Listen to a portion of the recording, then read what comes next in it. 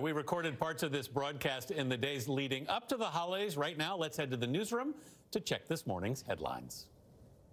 Good morning and Happy New Year. I'm Adriana Diaz. People around the world ushered in the new year with scaled-down celebrations and hopes for better times in 2021. Las Vegas had some fireworks at midnight, but for the first time in years, there were none along the Las Vegas Strip. Elizabeth Palmer shows us how other big cities said goodbye to 2020 under strict coronavirus restrictions. In Times Square, 2021 kicked off the way it always does. But COVID ruined the party. Instead of the usual packed crowds, just a few dozen emergency workers were invited to ring in the new. On the other side of the world, though, a different picture. In New Zealand, where the virus is under control, they partied as normal.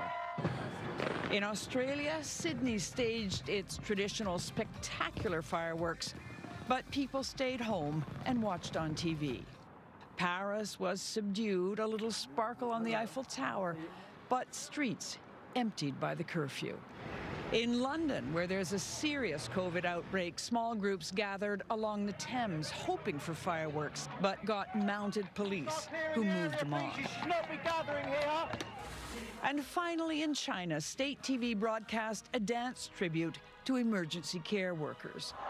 While in Wuhan, COVID ground zero, crowds welcomed what the whole world craves, a happy and, above all, healthy new year. Elizabeth Palmer, CBS News, London.